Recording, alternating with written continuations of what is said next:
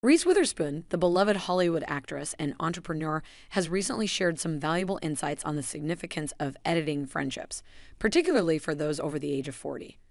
Witherspoon's candid remarks have sparked discussions about the evolution of friendships and the wisdom that comes with age.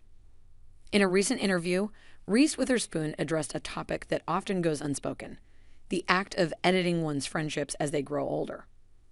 Witherspoon, who has successfully navigated both her career and personal life, emphasized that this process is essential, especially for individuals in their 40s and beyond. The actress explained that as people mature, their priorities and values shift, and the dynamics of friendships change accordingly. What once worked in a friendship may no longer align with the person you've become. Witherspoon's message resonated with many as it touched on the challenges and changes that come with age.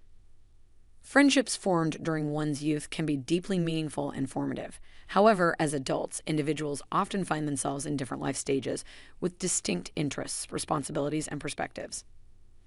Witherspoon's suggestion to edit friendships is not about discarding old friends, but rather acknowledging that some connections may naturally evolve or require more effort to maintain. This idea struck a chord with people over 40 who appreciated Witherspoon's candor. Many agreed that friendships are a reflection of personal growth and should evolve accordingly. Some shared their experiences of reevaluating their social circles to ensure that their friendships align with their current values and aspirations. However, not everyone embraced Witherspoon's advice. Some argued that the concept of editing friendships seemed cold and transactional, suggesting that true friendships should endure regardless of life changes. They believed that instead of cutting ties, individuals should invest more effort in nurturing existing relationships. The controversy also highlighted the broader issue of how society perceives and values friendships, particularly in adulthood. While the importance of friendships is widely acknowledged, there is limited discussion about how they transform over time.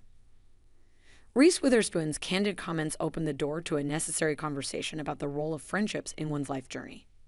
In conclusion, Reese Witherspoon's perspective on editing friendships for those over 40 has ignited a thought-provoking dialogue about the evolution of social connections as people grow older.